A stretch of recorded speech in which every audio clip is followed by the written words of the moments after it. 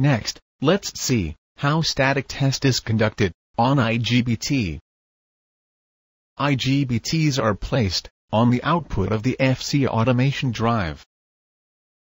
Now, let's see the procedure to conduct the static test on IGBT in order to test the first set of IGBTs. Connect the positive terminal of the meter lead to the positive DC bus. Connect the negative terminal of the multimeter lead to the motor terminal, U, V, W. In turn, the multimeter should show the diode open. Now, reverse the meter leads. That is, connect the negative terminal of the meter lead to the positive DC bus. Connect the positive terminal of the meter lead to the motor terminals, U, V, W. In turn, the multimeter should show the diode drop of around 0.4 volt on the 3 terminals. Now, repeat the procedure by connecting to the negative DC bus in order to test the second set of IGBTs. That, connect the negative terminal of the multimeter lead to the negative DC bus. Connect the positive terminal of the multimeter lead to the motor terminals, U, V, W. In turn, the multimeter should show the diode open. Now, reverse the meter leads. That is, connect the positive terminal of the meter lead to the negative DC bus.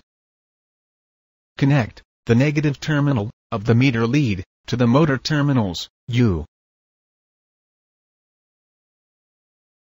V, W. In turn, the multimeter should show diode drop around 0.4 volt. With this, we come to the end of static test. Hope you find easy in performing these tests while you diagnose any problem in the FC automation drive. In this section, we are going to see how dynamic test is conducted. Dynamic test are conducted with the power applied to FC automation drive. Dynamic test have to be done without motor connected to UVW connector, and FC automation drive have to be programmed to a proxy 50 Hz on start. The dynamic test can indicate if one of the IGBT doesn't switch and the output voltage will drop on the fault terminal, UVW. Before conducting the dynamic test, let me give you a quick tip. Never disconnect the input cabling to the FC automation drive with the power applied due to danger of severe injury or death. Take all the necessary safety precautions for system startup prior to applying power to the FC automation drive. Let's now see how to conduct the dynamic test on IGBT. The idea behind the dynamic test is to check the IGBT. Dynamic test on the IGBT should be done without the motor connected to the drive. Program the drive to 50 Hz and start the drive.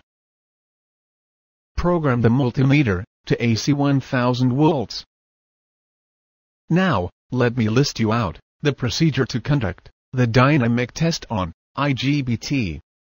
Connect the positive terminal of the multimeter lead to the U terminal and connect the negative terminal to the V terminal.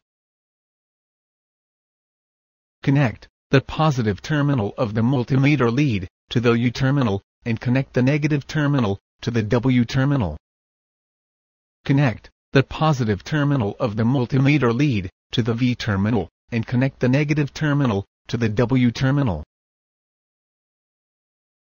The voltage between the phases should be around 360 to 380 volts in the motor output pins. The reading should be within plus or minus 1.5%.